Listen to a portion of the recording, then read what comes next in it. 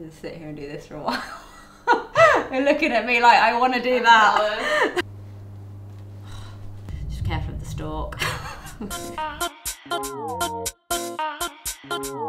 Hi everyone, this week's video is all about skincare. So a few months ago I posted a video on my Instagram where I went through my skincare steps, not only for shoots and how I like to prep skin on set, but also kind of some of my favourite products and things that I like to do for my own skin. So I'm going to add a few more steps in today, and I hope you enjoy watching the video and you get a little bit of an insight into how to really prep your skin and make it perfect for your makeup look or your night out.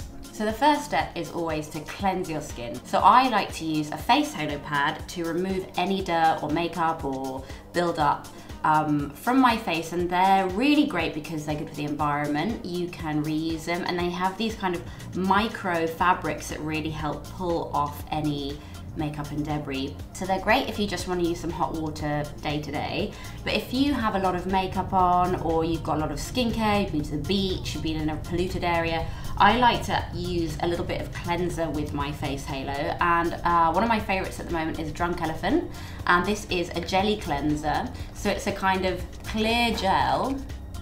And it's really good and really soft on the skin. So I'll use that with my face halo, and it just kind of creates a really nice clean texture and removes all of your dirt but doesn't dry out your skin, because that's really important. I will then kind of move on to prepping my skin for massage, and this is my favorite massage tool ever. This is a Chinese facial massage tool, and it's really great because it has these tiny little balls here that allow you to really like get into the kind of nooks and crannies of the face. You can get in between like the eyebrow bones and all of the areas of the face that really need to kind of be like worked at. Put a little bit of eye cream on, because you tend to kind of, you know, avoid the eye area so much when you're massaging. So I'm actually using this Young Goose eye care serum. So I'm just gonna put a little bit of this on just while I kind of prep my skin. And then I will take something like a vitamin C, because I think vitamin C should be your first step in any kind of skincare regime. You want that to be the thing that absorbs into your skin first. It's an antioxidant, anti-pollutant. It's a vegan vitamin C and nicotinamide balancing and brightening serum by Hyaja. And it's really lovely. It's loads, it's very generous. And I'm gonna just rub that into my face, like pat it in like that. And I'm gonna use this as the basis for my massage.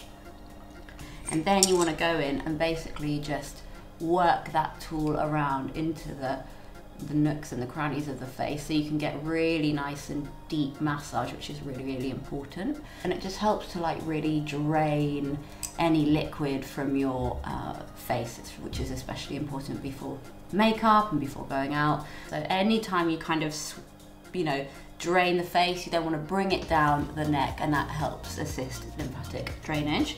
And then once I've done that, I'm going to go in and tighten up the skin. So you might have seen a lot of people using those ice rollers. I'm going to use an apple because it's probably about 99% cheaper and just as good.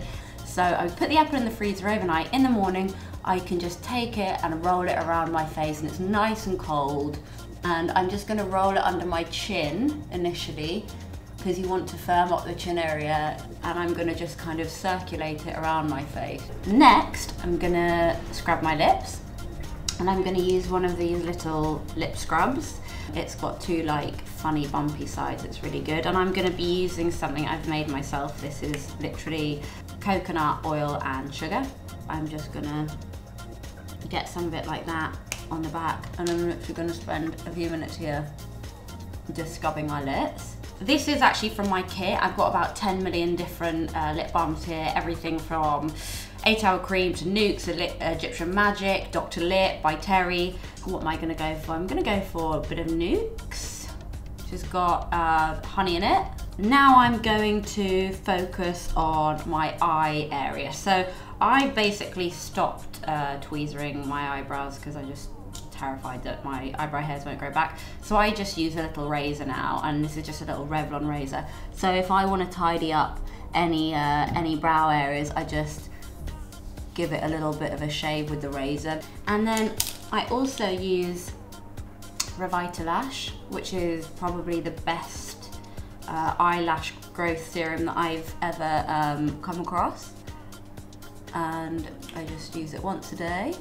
And then this product is really great. It's a clarifying peel, and I use this at night because it contains AHA, BHA and retinoid, so you kind of want to use anything with a retinol or retinoid at night and limit your sun exposure while you're doing it. Purge clogging debris from pores and smooth texture for clearer complexion. So what I'll do is I'll just take this at night once I've cleansed, put some on a cotton pad, and I'll just rub that particularly around the areas that do get congested, so like chin, nose, T-zone.